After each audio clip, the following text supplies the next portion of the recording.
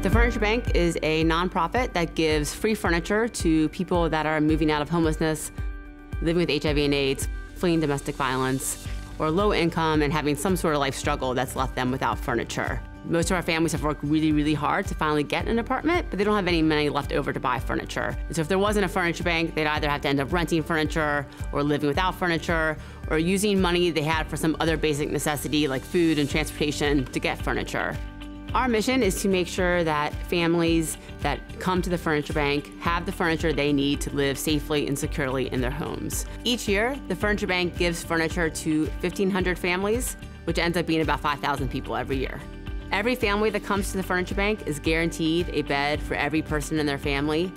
And on average, they also get about 14 other pieces of furniture to help make their house a home. We have a veteran employment program, and it is for homeless veterans who want to get a job in either the warehouse or truck driving industry. So homeless veterans come to us, they work with us for 8 weeks, get on-the-job training here.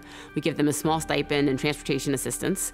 And then we either pay for them to get forklift certified or pay for them to get their CDL-A license so they can drive semi-trucks.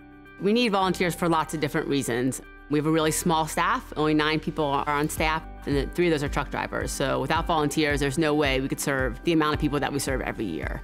We always need people to help our clients shop in the warehouse, and so volunteers can come in and spend a half hour with a client helping them pick out their sofa and what items they want for their apartment. That's a lot of fun and really impactful. We also have opportunities for large groups to come, so teams of coworkers, church members, friends can come and build furniture that goes directly to our families. I think one of the best things about volunteering at the Furniture Bank is you can really see your impact.